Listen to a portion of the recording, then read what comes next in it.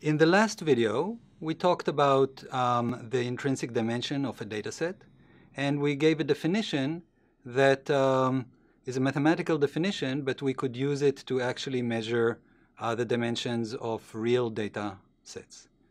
So the real question is this at all something that appears in the real world? Do we get data sets that are big but have low intrinsic dimension? So I'll show you a few examples now and a few later on to convince you that this is indeed a real thing and that we can use this method to estimate the dimension.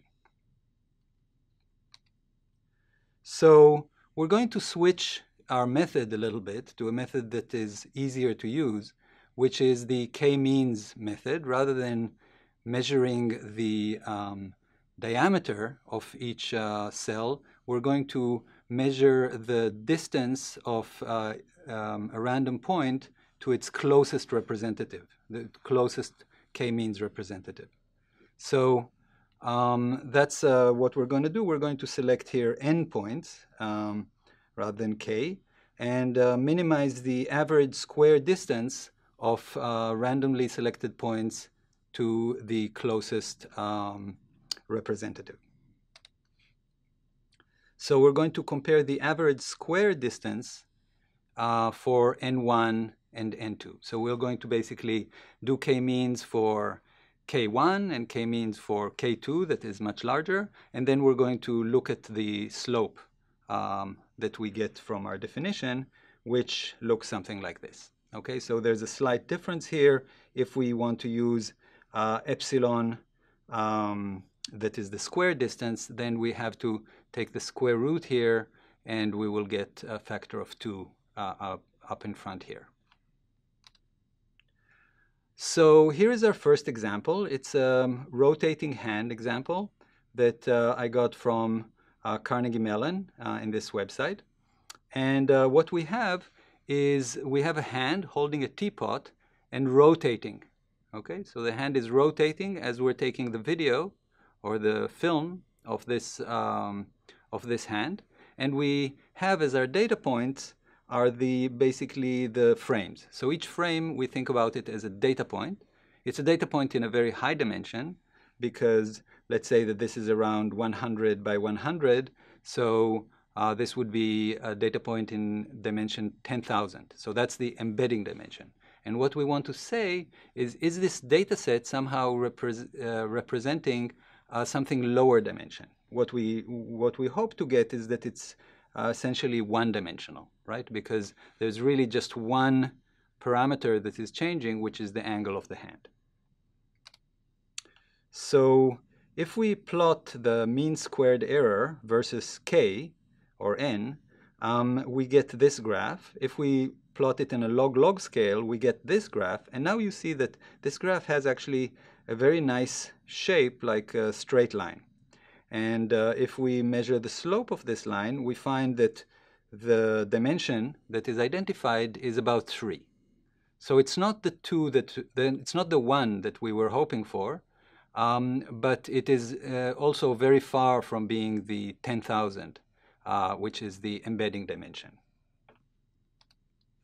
Here is a second example. This is a synthetic example called the Swiss roll, where we basically take a 2-dimensional strip and we bend it so that it forms a shape in 3 dimensions. And now we want to see if the math will allow us to unbend it, or at least to identify that the dimension of this data set sampled from this Swiss roll, here is the data set, is indeed just 2. So we take the same approach, draw the log of the the log of the mean square error and the log of the number of examples. We get a more or less straight line. And if we measure the slope of that, indeed, we get that it is about 2. So in this case, we recover exactly the true dimension. Here is a third example. Here we have a teapot that is turning, and it is turning a 360 degrees turn. So basically, the set of points that you have of all of the rotating teapots is just one big loop, okay? So it is somehow intrinsically one-dimensional, but it is embedded in something much, much higher dimension. So let's see if we can estimate that. This is what we're hoping to find out. So basically, we're hoping to identify that all of these teapot images lie essentially on a circle. And when we do the dimensionality estimation, we get this kind of interesting situation, where for a small number of points, of representative points, let's say something around 8 or 16, we have a nice low-dimensional behavior. But as we go to a bigger and much higher number of points, then the dimension is much, much higher. The slope is much steeper. So why is that? Well, the reason is that because when you compare the individual images, you have a significant amount of noise in the image. And if you look at noise at a very fine detail, it is a very high-dimensional object, right? If you look at it roughly, then it looks like a low-dimensional object. But if you look at the relationship between every 2 consecutive frames, it's actually, there's a lot of jumping around that gives us this very high dimension. Finally, I'm going to talk just roughly about work that a colleague of mine, Hao-Tian Wu, has done, where he used this kind of diffusion geometry, this kind of idea of low-dimensional embedding to diagnose heart problems. So it's kind of an interesting paper in which you see that there are several people like Hao-Tian who are working in the math department, and then there are people that are working in cardiovascular division of hospitals. So it's real collaboration. And what this is for is to identify a particular type of fibrillation called atrial fibrillation. And it is one of the things that is actually hardest for diagnosticians, for MDs to identify from the measurements. So the question is, can you do better with a machine? And so they take the original signal coming from the heart, the EKG, and then they do various types of signal processing for it to identify the structure of the heartbeat. And then they embed them in a low-dimensional manifold. So here is our low-dimensional manifold, and that represents basically how the heart is beating.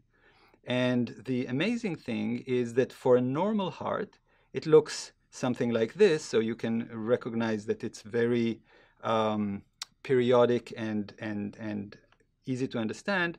And when you look at an anomalous heart, strange things happen, okay? And these strange things are very hard to see in the original signal itself, but when you embed it into this low-dimensional manifold, you can actually identify it and see that this condition is actually what's occurring. So to summarize, low intrinsic dimension is a very common thing. We actually are surrounded by data sets that have a low intrinsic dimension.